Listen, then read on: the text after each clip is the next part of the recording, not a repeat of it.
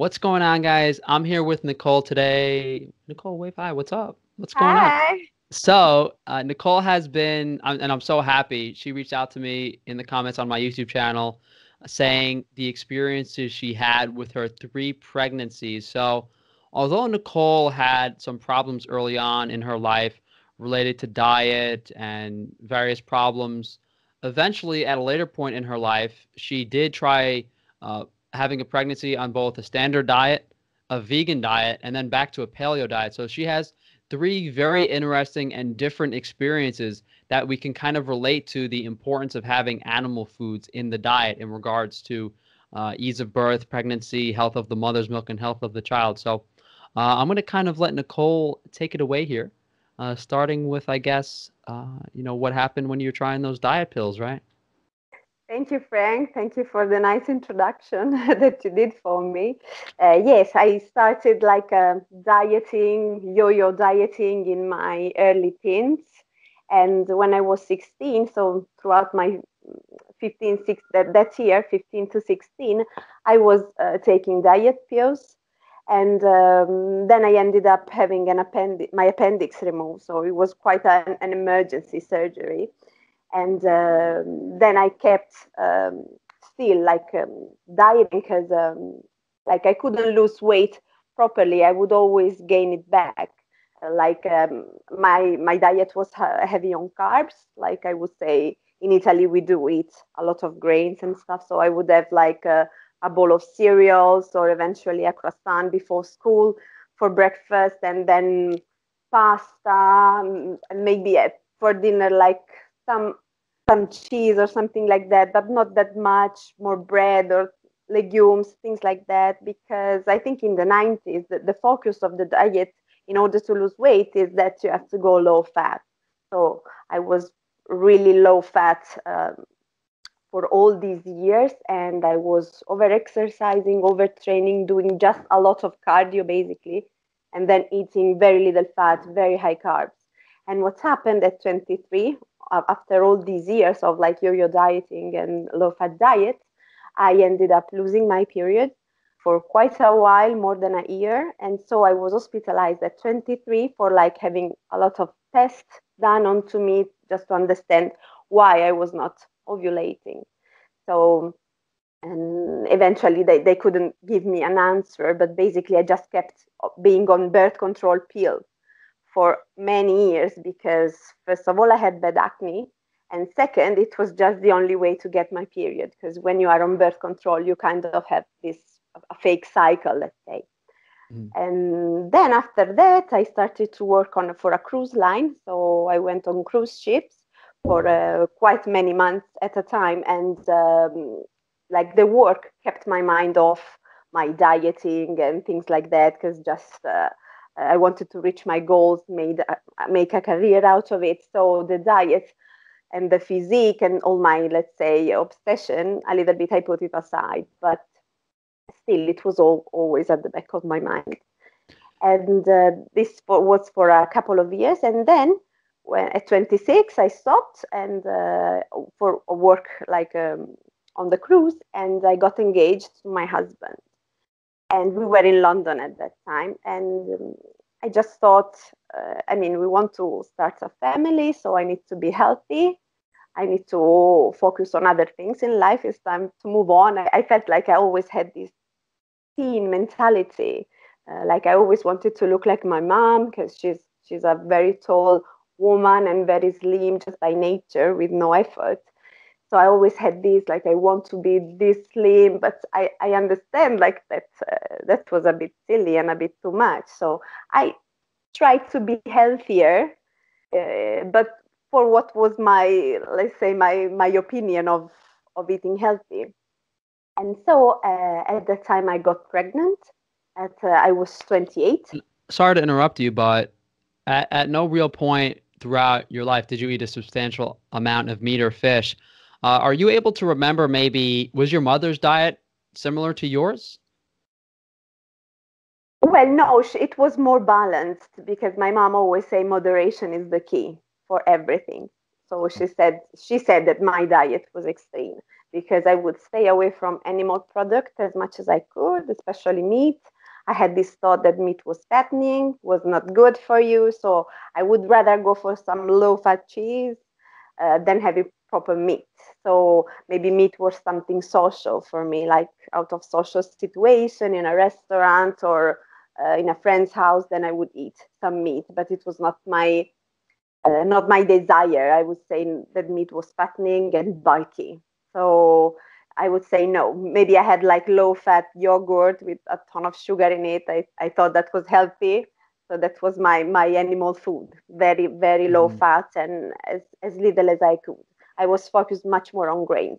Whole grains, they're so good for you. Brown rice, brown pasta, this type of thing. Do you know if your mother like really ate a lot of animal foods for like maybe eggs for breakfast, a lot of fish for dinner? Do you know? No, I don't know that, but she eats anything and in small quantities. I But she see. always had butter in the fridge. Butter, I would never touch it, but she always had it in the fridge. It was available to me, but I had no. This is just way too much fat. I can't. Maybe I would have like a more olive oil or not this type of fat, healthy fat. I thought just butter is evil, red meat is evil.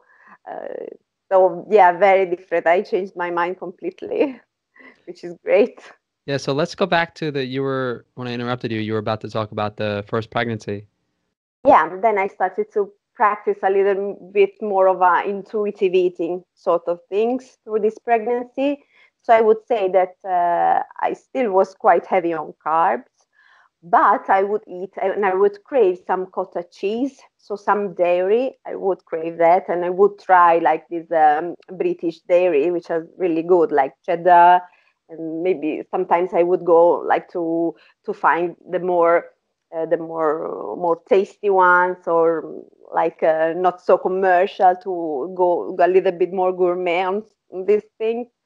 So I would have some animal food, occasionally meat, like if my husband would cook, because I didn't even know how to cook meat, like except from like breast chicken on a grill, nothing special. So I started, yes, to follow a little bit this advice of moderation is the key. But I remember like having almost never like red meat. I would really not have that. So I would say vegetarian type of pregnancy But you were craving, overall. you were really acting on those ricotta cheese and cheese Yeah, cravings. yeah. And those were Dairy, pretty, yes, dairy was my those were very craving. strong and frequent. Yeah, exactly. So I would eat basically every day. I Mm. would have every day like a big portion of cottage cheese or other type of dairy.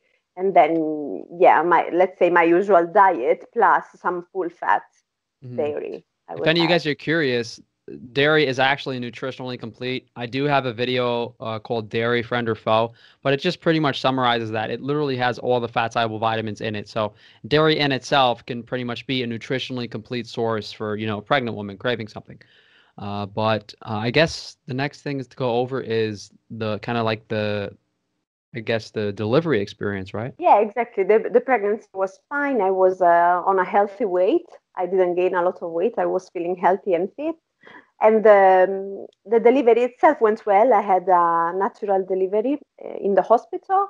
The labor wasn't too long overall for a first baby. And after, so when the baby came, it was healthy. It was a healthy weight.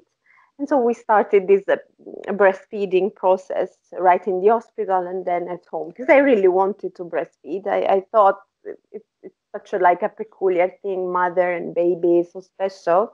So I want to do that. I didn't buy any formula just in case or things like that. I really wanted to give it a try. And and then a little bit, I was a little bit overwhelmed because everybody tried to give me advice. You have to drink this, you have to do that, don't eat that, it's going to make him gassy or colicky. So it was a little bit overwhelming. And at the end, I decided that my diet would be a big bowl of brown rice with some greens, the bulk, and then maybe a little bit of meat, because at that point everybody was telling me you have to eat some meat to have a good amount of a good milk, nutritious milk. So I would listen to these people and start to incorporate some chicken, nothing special really. I could have done better on animal food. And so this was my diet. And I You can see stopped that like all the cheese that you were I eating, didn't kind of. crave it that much. And there is this controversial thought that dairy makes the baby fussy because of the casein in the milk. Hmm. So basically, the casein protein goes in the milk, and the baby can be allergic, or it can give him colics. So with dairy, I was really cautious because I didn't know if it was true or not. Some Hmm. midwives tell you it's true, some tell you no, it's not. It's actually very good for you because it will make the milk fattier, so the baby would be happier. So I didn't know. I went for the safe one, which was chicken, but the bulk was grains, this sticky brown rice. They told me this is the best for lactating women. But I could see that the baby was not very satisfied with my milk. It would latch constantly. And I know that in the first weeks, the baby latches constantly. It's normal just to make your milk come. But he was upset. It was a little too much. But still, I mean, we managed to go through these stages. And when the baby was 5 months, I would start him on solids. So then my milk was not that much of an issue because he was start eating food. But I could see actually that my milk was not that fatty because I would pump some, put it in the fridge, and at that point, after a few hours, you can see that the milk, you have the fatty part at the top and the watery part at the bottom. And I could see that my fatty part, the layer of fat on top of the milk, was really little. And I would try to eat more fat to make this layer thicker. So I would eat nuts and seeds and avocados a little bit, and that wouldn't help. And when I had my first baby, I had a helper, a lady was helping me, and she was really into microbiotic. So that's why she was suggesting me how to cook this grain, how to prepare them, and then eventually feed them to the baby. So I Hmm. put my baby also on this microbiotic type of weaning. Hmm. So let's say I could have done better also, but I was always afraid to put the baby on a strict vegan or vegetarian diet Yeah, because I so just to wasn't be sure clear, you were on this like chicken, rice, and spinach diet for like 5 months. And then about 5 months into exactly. the breastfeeding period, when you started weaning the child, is when you met this macrobiotic woman. And that's when Exactly. you kind of went vegan. So 5 months Yeah. into breastfeeding your first child, you went vegan.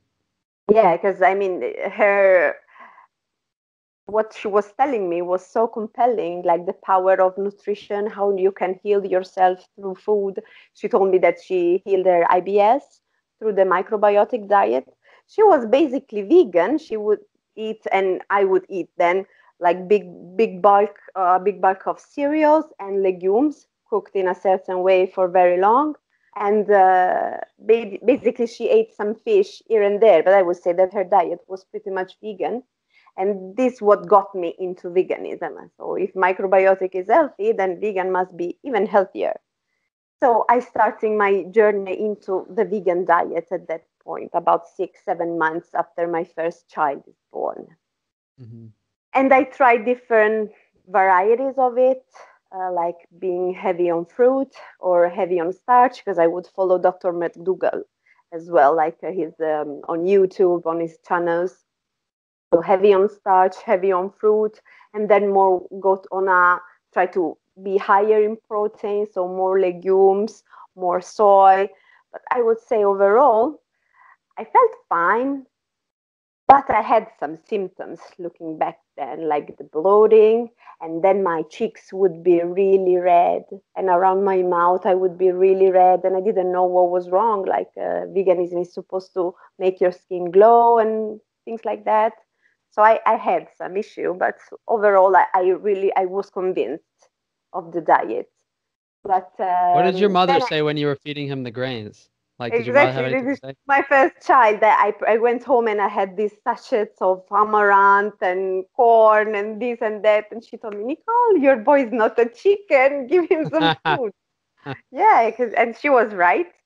So when I got pregnant with my second, and overall the breastfeeding thing went on for 3 years with my first boy. So overall, I could say that I kept up with it because I know it was nutritious for him, was healthy, at least on the immunity part of thing, like not to get him, let him be sick that often, thanks to the immunity that is in the breast milk.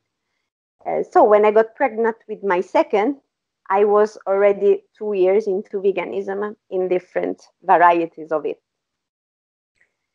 And the pregnancy, I would say it was 95% vegan, I would say, because I had cravings for butter and salmon, especially. So fat, animal fat. And I would act on those cravings. Ooh, that Faroe Island Scottish salmon, man, on the Yeah, grill. I thought, yeah, I went on on the best quality I could find because I know that salmon can be a little bit toxic if you don't source it Mm. at the best. So I went for high quality salmon and butter, Kerrygold. I always had this butter even for my husband and my other child. And I went for this food, but that was really a minimum amount of the food I was eating overall during every single day. But I would have this craving and I would eat. Maybe at that point I would eat a big amount of it, like two big spoonfuls of butter, a big piece of salmon, just So there like was that. still some sense in you left, like even though you were vegan, you were like, my body needs. Yeah, I still have some common sense, and I, I I felt guilty because I mean, if it's the baby that is asking me this, because throughout these 2 years prior, I was fine. I Mhm. didn't eat anything, any animal food. Uh, so yeah, I would feel confident that the baby needs that, and I wouldn't feel guilty for like cheating on the vegan diet because it's not my religion. I would do it for health because I I wonder thought it what the was vegans healthy. would tell you. What would they tell you? To Yeah, they would eat some tell. coconut and supplement some algae oil? Like, is that what they would have said? Exactly. Well, I had a lot of coconut oil and things like that. Yeah, but it's not the same. I mean, coconut oil is great. I still have it in my kitchen, but I do have butter and I eat it regularly because I want it. Now I feel I'm more in tune with my body because I eat what I want. It's not that I have to do a whole lot of preparation before, like prepping potatoes and this and that. It's so much easier and it feels more natural that I just want a piece of meat with some butter, just have it. It's quick, it's good for me, and I feel it. So back to the pregnancy, it was during delivery, things were starting to get a little bit more difficult. Definitely more difficult than with my previous one, which is strange because usually the body knows what it's doing and it's faster and easier, but the baby was suffering. His heartbeat was going low for every contraction and it wouldn't go back up. So they're starting to be worried. And eventually the team came in and they were talking me through a C-section. So we were very close to that. But at that point, I was almost in the process of giving birth. So they gave me a chance, let's say. And then the baby came out fine in a good span of time. They were happy with that. So I avoided the C-section, but it was very close. So the baby's born at this point, and he's not crying. But there are these 5, 10 seconds that seem so long because you just want to hear this voice, this shout.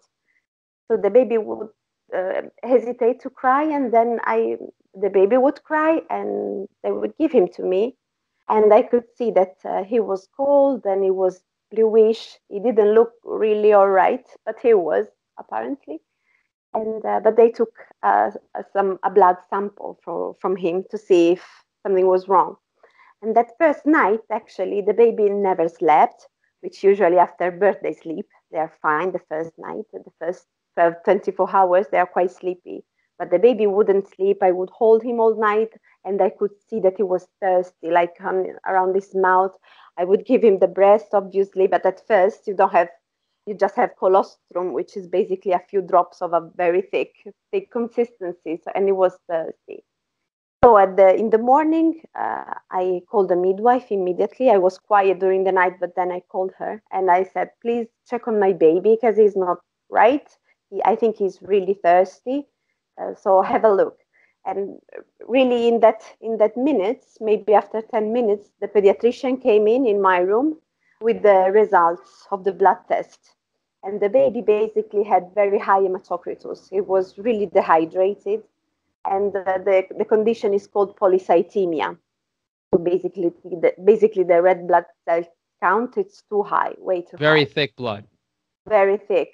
So they took him away and he went to NPICU, to intensive care. He was there for 5 days on a drip until he recovered, until his blood count came back normal.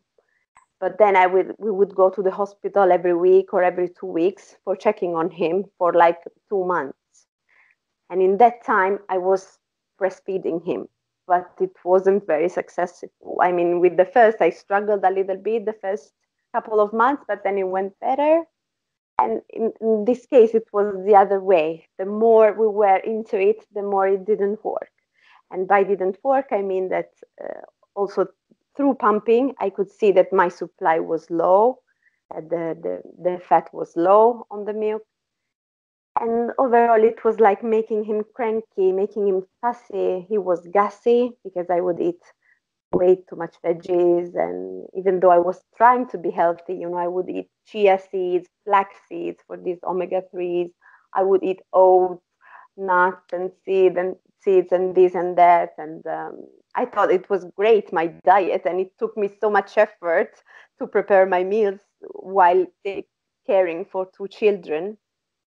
And my mother-in-law was here in Malta with me at that time, and she told me, just Nicole, sorry to telling you that, but this diet is not good for him. It is affecting him. He's gassy. You should eat some meat. You should eat some fish, just normal things. And I remember craving bone broth so bad, even though I almost didn't know the taste of it. But I had this craving, but I wouldn't go for it. I would go for vegetable stock instead, which is not quite much the same. And I would just give up breastfeeding basically. And I went for HA formula. And this was a Dr. McDougall's suggestion, because he says that in one of the lectures, not to put the baby on soy formula, but to put him on HA formula. So that's what happened. The baby was fine overall, but I really missed that I didn't breastfeed. This like maternal bond that I have with my other two children, I don't have it with him. So that was really disappointing. But still, I would keep going with veganism at this point. And 8 months into that, well, I was having postpartum depression, and I was treated for it. I went on antidepressant about 4 months after the baby was born. I started SSRI, so selective serotonin reuptake inhibitors, this type of antidepressant, because I was feeling, yeah, really, I didn't have energy, especially mental energy, mental focus. It was really hard to take care of the kids. And yeah, I struggled. And 8 months after my second baby is born, I got pregnant with my third. And this was really overwhelming. It was not planned. And it was really overwhelming because I just had, these moments. I realized I have to do something. I have to change, or it's gonna be really tough because I can barely keep up with two. Can you imagine to keep up with three? So I thought like I need to change up things, and my husband would also support me on that. And I would say I was about 4 months pregnant. I switched. I made that switch almost overnight because I understood what I needed and what I wanted. And even before veganism, before microbiotic, before everything, I heard about Dr. Weston A. Price. That he was a dentist, he traveled the world, he would look at this traditional population eating their traditional food and how they were healthy, thriving. So I thought, maybe this guy was into something. So I would just look back, try to gather some information. Also, Ajanus Vonderplanet. I watched some of his videos and read something on this primal diet, and I just changed completely. And I am so much happier. And the pregnancy was great. I gained my energy back. So I was able to take care, to be pregnant, and at the same time take care of a toddler and almost 5 years old. And I would say that my symptoms went pretty quickly. I will start to feel better mentally, like more calm, relaxed, just feeling normal again. Because like I was always angry, like anger was a big one for me. I would really freak out real quick, and this is of course not good when you have children. You need to keep yourself together at all times. That was hard. So the mental clarity and the calmness it started to came back real quick.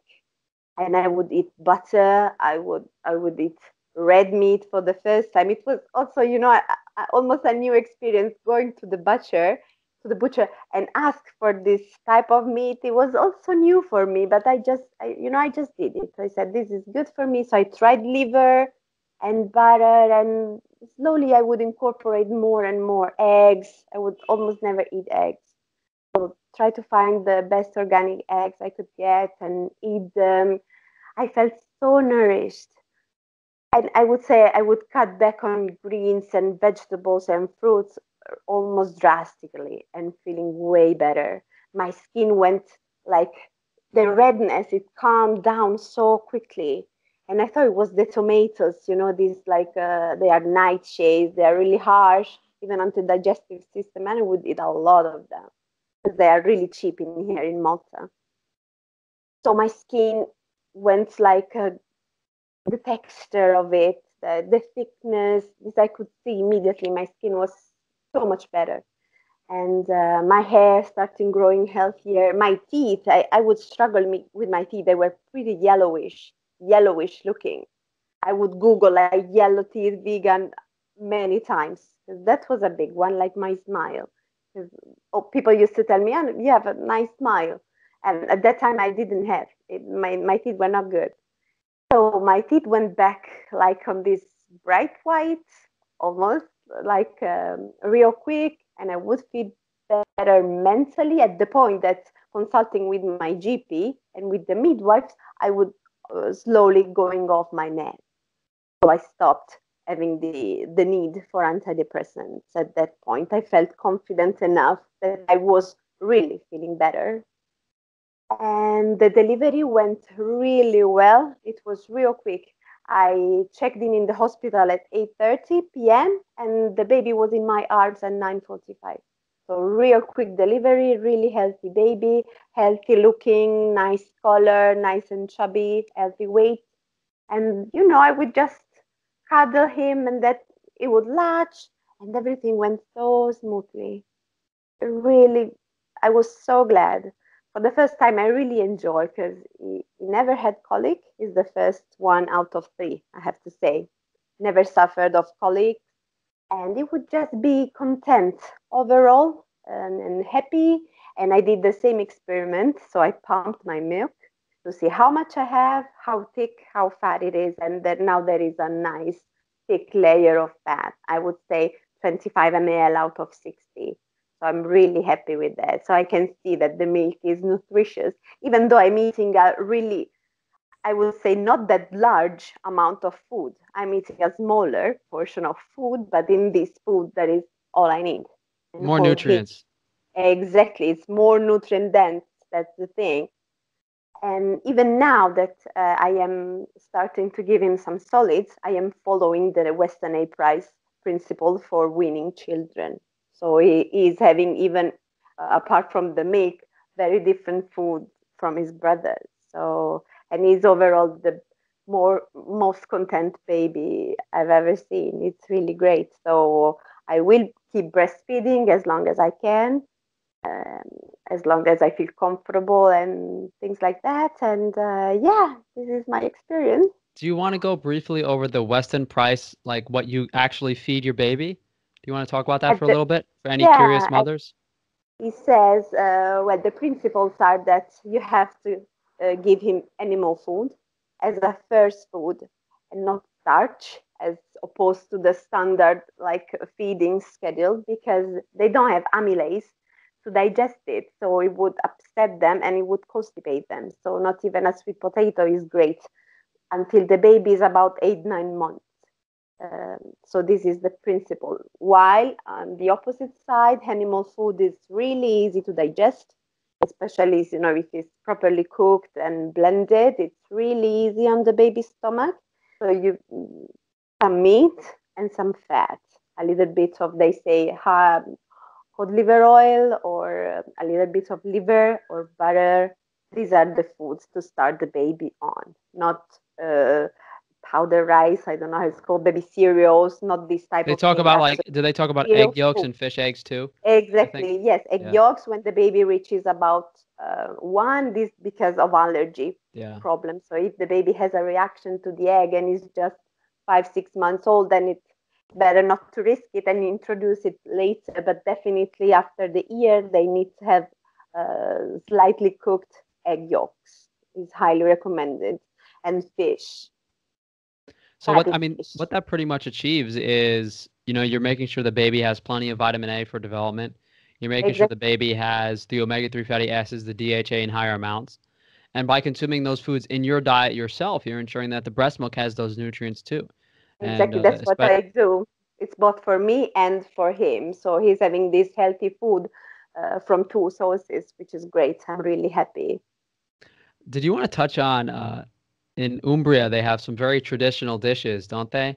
Yes, Related to they are very, very, very good. We have very, very good pork because still a few families do that in their home. They grow the pork for 1 year and then they butcher it at home, and they would eat some parts really on the spot. They would cut it open, and some parts of the intestine they have to be eaten like just few minutes after he's dead, and you will eat them on the spot. And then they would start to process everything, and we eat everything of the animal. There is almost no waste the whole animal. So we have pork, we have sheep. So we have like sheep milk and cheese that you can get raw very high or fat, cooked. very high Yeah, fat. yeah, exactly. And like healthy animals. These animals are grazing. They are like out, like they're out in the sun. They're grazing. So the products that you're getting from them, the milk is really healthy. It's really good. So And then this you this had could the baby goats too and the wild boar. exactly. Wild boar, yes, because they are like pests, they are everywhere. So they actually encourage people to hunt them down because otherwise they create problems. So wild boar is a big one, but not everybody is able to process it in the proper way. Mm. Even the even the grains you were eating and a lot of the produce you were eating, like there was a big belief in Italian wheat as opposed to other wheat. Yeah, definitely. When I would go grocery shopping, I would always go for Italian pasta. I mean Italian wheat grown in Italy, even because of the different pesticide that they use in Italy. They are a little bit more strict. There is no glyphosate. Then I don't know if now Monsanto came to Europe through the buyer, so I don't know now how they're gonna get away with everything. But definitely, we think that the wheat grown on Italian soil is the best. Mm. And that was what I would go for, but definitely in a larger amounts. Too much, too much of it. Hmm. That's why us Italians are shorter than everyone else. All that wheat. Exactly, because we eat a lot of grains, and we do. It's true. So Nicole, is there any messages or anything else you wanted to touch on? I mean, I think we really covered this and your whole story really well and got a lot of the points across from, the evident problems you had when you were younger on a plant-based diet, lacking in kind of animal foods, how that translated throughout all three of your pregnancies, and just some really interesting things that were thrown in there from, the fattiness of the milk to the ease of the birthing process to even the traditional foods. Yeah, well, on YouTube, these vegan mothers are quite popular. It's And like unfortunate. unfortunately, what I eat in a day and this and that. But now, looking back and with the perspective that I have on things now, I can see that these diets are extremely poor and extremely dangerous, both for them and for the child. And I know that some vegans, mother, they ended up having a quite cranky child. I don't want to make names or things like that, but the child is fussy, is crying too much, is never settled, and I think it's lack of nutrition. Like in the video that you put up some Yeah, days I have a ago, few they of them say that too. the Yeah, over the baby past has 2 a weeks. rash. Yeah. Yeah, because the baby is hungry because it doesn't get the fat soluble vitamins. Mhm. But I believe that these women get cravings because it's part of the pregnancy. You do get cravings. So I just hope that they, even if they want to do it behind closed doors, that they would act on those cravings because The it's really, unfortunate really thing is they might justify those cravings as just part of pregnancy and say, "Oh, I don't need to eat those foods." And I think overall, if we're going to do anything, I mean, just to keep it really positive and hopefully open these women up to the importance of these vitamins. I mean, well. I unfortunately, commented on a few videos and I just said that, if you don't feel like eating meat, which might be a shock if you're an ethical vegan or things like that, just to reach out, for egg yolks, um, some collagen powder, protein powder, these type of things, butter, because you do need, I mean, a pregnant woman does need this type of food. You're not, and especially I would say a breastfeeding mother, because eventually when the baby's in the womb, it would get, it would deplete the mother's body and get what he needs eventually. But then when he's out, he needs this type of nutrition. And in Italy there were cases where baby, like some children died from the vegan diet. oh no, One we in could. Yeah, Milan. I mean, you guys can Google that stuff, and it's really unfortunate. And we literally have we have babies that are even dying in some cases. You guys can Google vegan Dying, baby yeah. death. There's many examples on YouTube of vegan moms having problems during pregnancy, and then even after the pregnancy, they'll start feeding the kid soy when it's only a few months old. And at what point do we ask, how blind do you have to be? Really, it's unfortunate. And I mean, if babies dying and them being unhealthy and developmentally delayed, and these vegan women noticing all these problems they're having, if that's not enough, then what is? At what point is it gonna? At what point is it gonna be so extreme that, what are you gonna have to like? I don't want to mention things. I'm sure there are many women who have been in the unfortunate position of having miscarriages, but I think that's a bit of an understatement. With if we look at, and there's some data and statistics that I've posted on Twitter, I think in the past month or so, showing how miscarriage rates have gone up, infant mortality has gone up, autism is rates are going up, child cancerhood rates are increasing. And I ask myself every day, at what point are people going to start saying, this shouldn't this be getting better? Shouldn't, what's going on? And I mean, removing animal foods and reduction of animal foods kind of correlates directly with a lot of these negative things that are happening. I agree with that. I don't know. I couldn't imagine anything worse that puts your child's life at risk or what. I I don't think know. it's part of it is just people are Even so risking it. ingrained. They're ingrained in convention. They're ingrained in what we've been told our whole lives, and it's almost impossible to get out of that. This is not like a discussion about necessarily religion specifically. This is not a discussion about diet. It's so hard to get away from your culture and what you've been taught your whole life that I think over 99% of people will never, probably even more than that, will never ever kind of break that tradition, especially in regards to their diet. Nicole, did you have anything else you wanted to touch on?